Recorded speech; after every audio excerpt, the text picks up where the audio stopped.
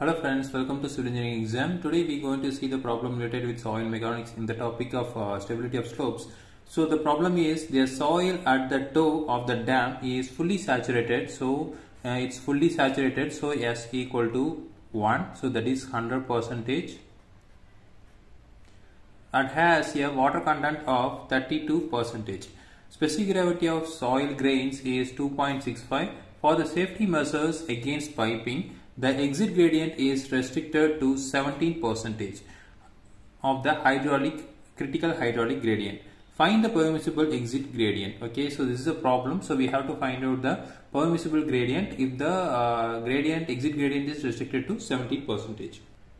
So now the water content is equal to 32%, that is 0.32. Then specific gravity G equal to 2.65. So these are all the given values.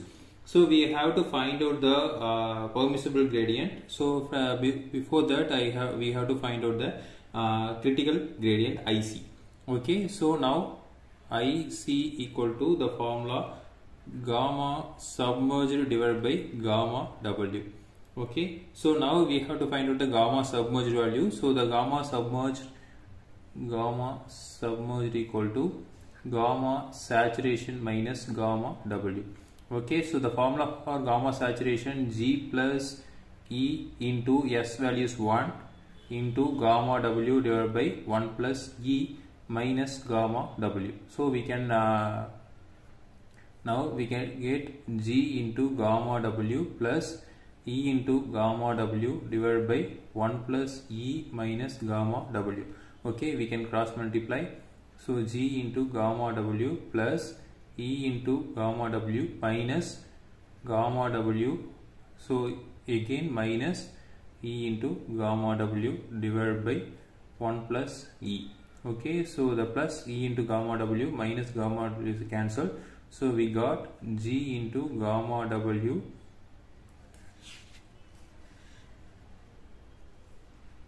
minus gamma W divided by 1 plus E. Okay, so we get gamma W is common. So gamma W into G minus 1 into 1 plus E. Okay, we can substitute over here. So we can substitute G minus 1 into gamma W divided by 1 plus E into 1 divided by gamma W. So gamma W will be cancelled. So we got the value of G minus 1 into divided by 1 plus E. Okay, so from that we can find out the E value. So E into S equal to W into G. So now E value we have to find out. S value is 1. So W is 0.32 into G value is 2.65. Okay, so from that we got the value of E equal to 0.85. Okay, we can substitute all the values over here. So now IC equal to G is 2.65 minus 1 divided by 1 plus 0.85. Okay, so now we got the value of IC equal to 0.89. Okay, so now the permissible gradient.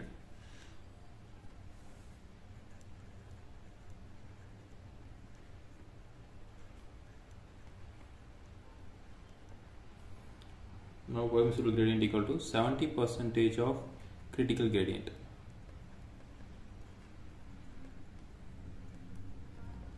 So now 0.89 into 17 divided by 100. Okay, so now we got the value of 0.15.